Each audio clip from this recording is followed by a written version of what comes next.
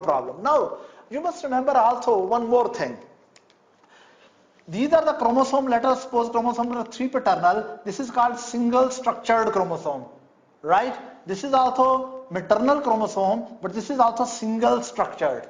When chromosomes replicate their DNA, chromosomes become duplicated. Let's suppose this chromosome, right, it replicates its genetic material. When the DNA replication will occur, what will happen to this chromosome?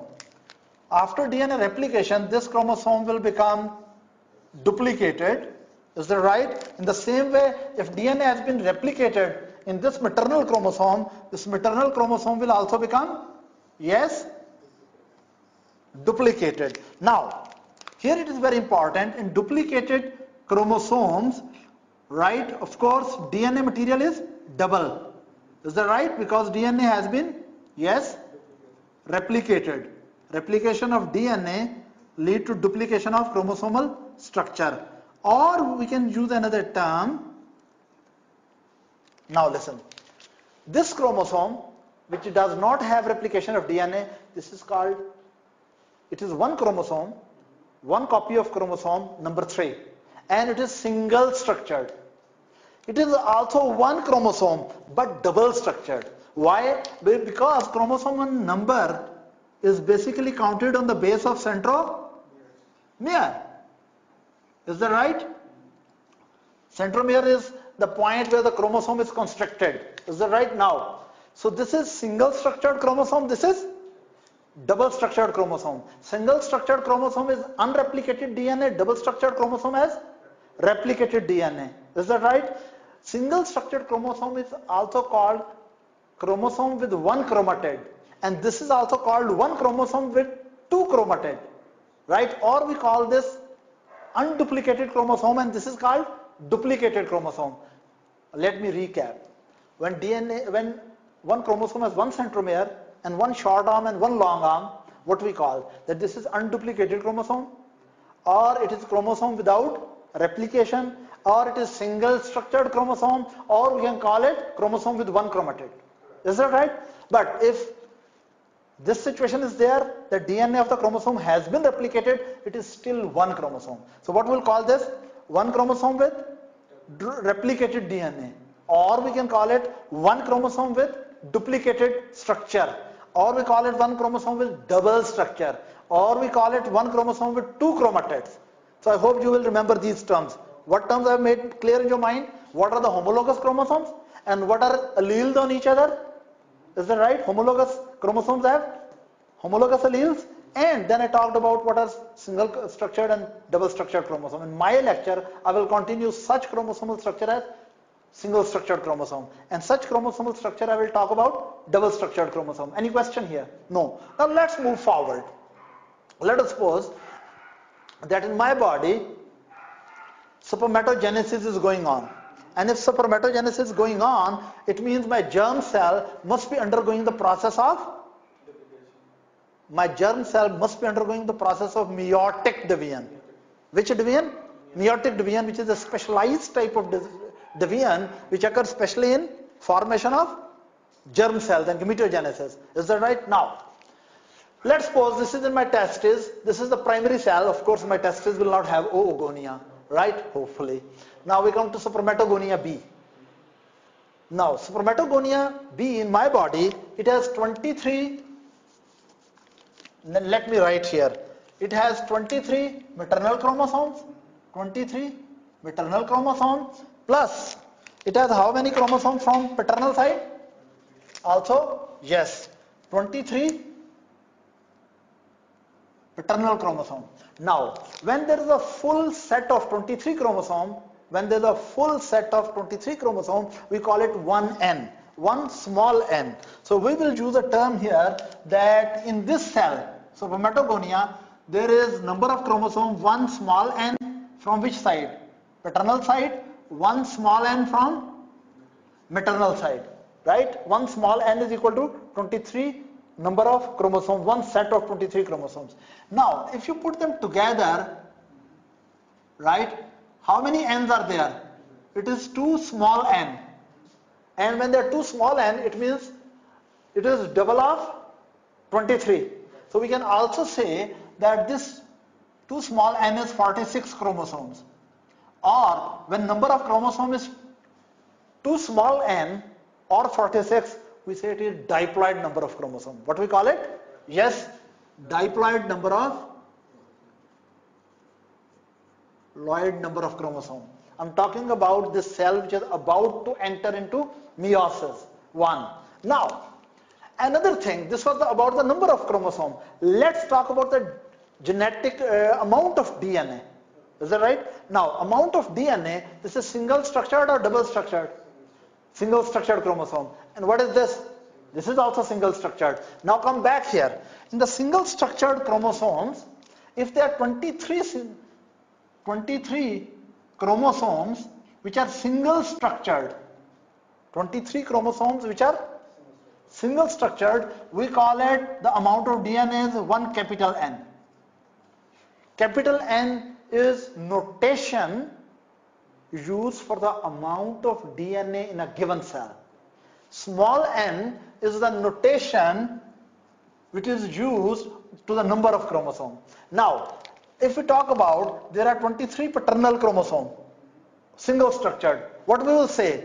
That there are 1n paternal chromosome and 1n mean 23 chromosomes. And I say 1 capital N also, right? This is not only 1 small n, it is 1 small n and it is 1 capital N.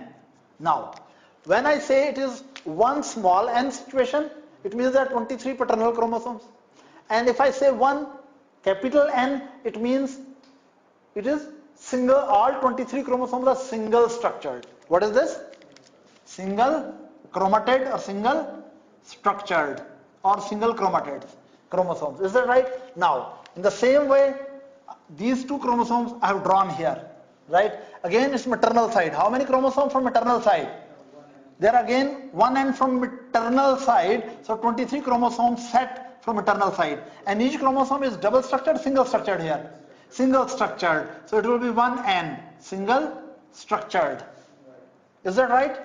So in this case, what we will say? That 1 small n plus 1 small n. So what is the number of chromosomes? 2 small n. Or we can say, what is the number of chromosomes total? 46. So this cell has 46 total number of chromosomes and diploid cell. But look at the DNA of it. It has 23 single structured from paternal side. It has 23 single structured chromosomes from maternal side. So 1n from maternal side, this is amount of DNA. So amount of DNA from mother is 1n. Amount of DNA from father is 1n. So how many capital N amount of DNA? 2n. Is that right? Any question up to this? No. Now we come to this situation. Actually what happened, before this cell is entering into meiosis 1, before this cell enter into meiosis 1, it is going to replicate its DNA. And all chromosome, paternal chromosome as well as all maternal chromosomes, they will replicate DNA. When all the DNA is replicated, all the chromosomes will become double structured chromosome. What they will become?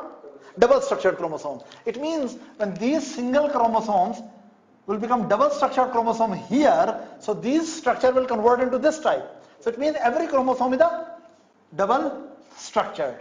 Now this cell with double structured chromosomes, right? This is called, yes. What is this called? It is called primary gamete. What is it? What it is called?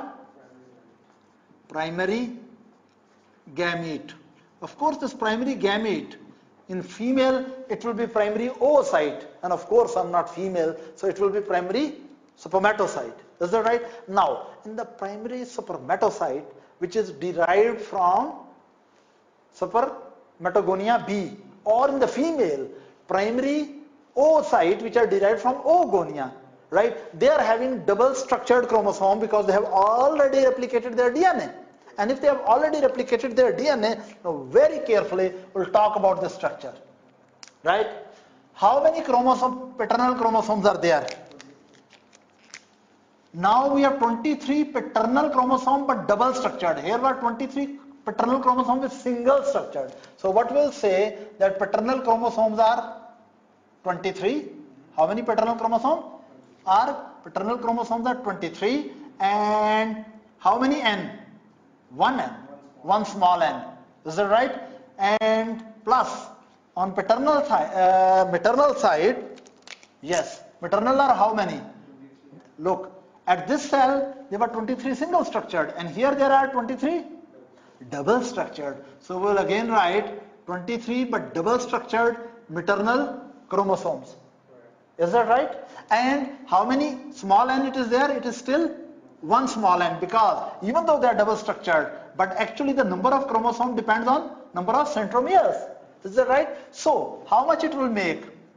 Both of them together. Total chromosome will become 2n small. Or we can say total number of chromosome will be, yes? No, it will be still diploid. This cell in the beginning will be still diploid. But there's a very important thing. Amount of DNA has been doubled here. Right? Because every chromosome from here to here or from here to here has become double structured. Now, if we are talking about the amount of DNA, now here the amount of DNA was 2n. 1n was contributed by father and paternal chromosomes, and 1n was contributed by the maternal chromosome. Is that right? And in the same way here now 1n has become 2n. So 2n in paternal set of 23 chromosomes. So we can say that paternal, this is actually 2 capital N amount of DNA. Here it is how much? Again 2n, because it is also double structured. So total n will be how much? 4n. So we can say that primary gametes mean in males primary spermatocytes and in females primary oocyte, right? All the chromosomes from maternal and paternal side are double structured chromosome, but number of chromosomes still remain diploid. Is that right? But amount of DNA has become double. Is that right? Any question here? Right. I'm just going to take your test because this bothers a lot to the students. Right? This concept, and then we'll move forward. Right? Yes. This is the early germ cell, right? How many? It is how many number of chromosomes? 2n. Right? 1n from father, 1n from mother. This is the number of chromosomes. So it is equal to 46. Right? It is equal to diploid situation. Is that right? But we talk about the, what is this? Genetic material. From mother, the amount of DNA is 1n. 1 capital N from maternal side plus 1 capital N from paternal side. So amount of DNA is 2 capital N. Any question here? No problem. Now this cell convert into primary gamete, right? But before that, this cell has replicated its DNA and every chromosome has become double structured, all maternal and paternal chromosomes. Now number of chromosomes. Now number of chromosomes remain the same because centromere is the same, but each chromosome has become double structured or duplicated or double chromatid chromosome, right? So what we will write here? Number of chromosome 2 small n is equal to still 46 is still diploid. Is that right? But the real thing to understand here, amount of DNA has been doubled. Because amount of DNA has been doubled, so this was amount of DNA here was 1n and 1n. Now it has become 2n and 2n. So what is the amount of DNA? Is equal to 4n. Any question here? It's clear. After these some fundamental concepts, now we come to some special processes which occur in meiosis 1. Right, there are some processes which occur in meiosis 1 and these processes do not occur during mitosis.